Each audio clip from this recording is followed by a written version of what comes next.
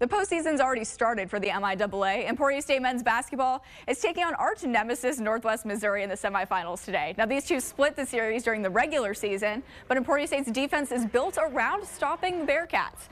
Hornets are stinging first. Elijah Comethier gets the ball flying through the lane, gets two, and draws a foul. Peyton Rogers-Schmidt could get two, but he'll wait for the and one. Why not turn it into three, you know? Mayim Boom working his way inside, hook shot, and guess what? Give him one more.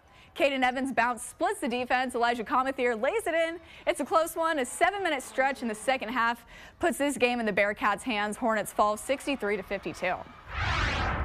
I've been a head coach for 11 years, and I've never had a team not make a three in a game.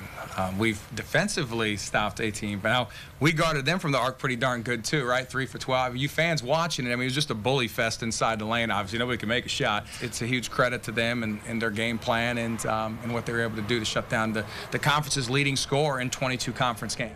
The Hornets have a shot at the NCAA tournament. The selection show is tomorrow night at 10.